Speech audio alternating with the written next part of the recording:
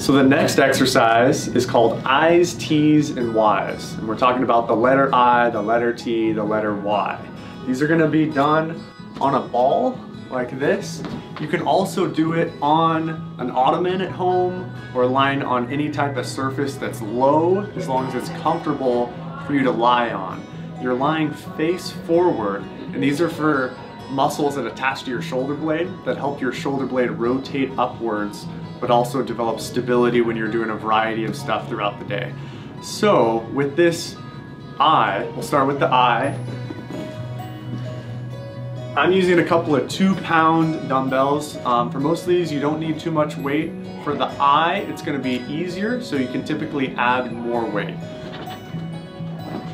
So you're gonna start here. I'm not gonna let my neck come down like this. I'm gonna bring my neck up like this into a slight chin tuck. I'm gonna go back this way.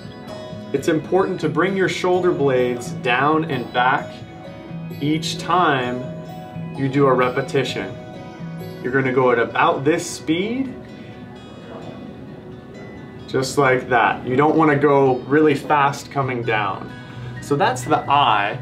The next one is the T, and with this T, you can go thumbs up or palms down. Just don't go thumbs down. And you're gonna start here, squeeze the shoulder blades together, and come back down. I'm making an effort to squeeze my shoulder blades down and back before I even start moving. Up like that, and then slowly back down again, about 2 seconds up, 2 seconds nice and slow, back down. The next one's the Y. This one's typically pretty hard, so sometimes I recommend doing this without weight. So we'll go thumbs up here into a Y position. I'm still tucking my chin and going back like this. Just like that.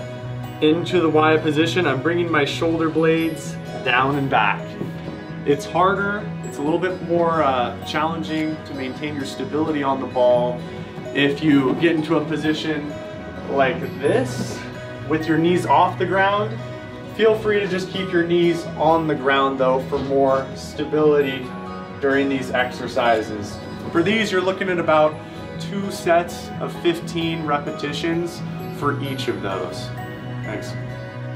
For more exercise tips and additional information, you can go to our website at stepinspine.com.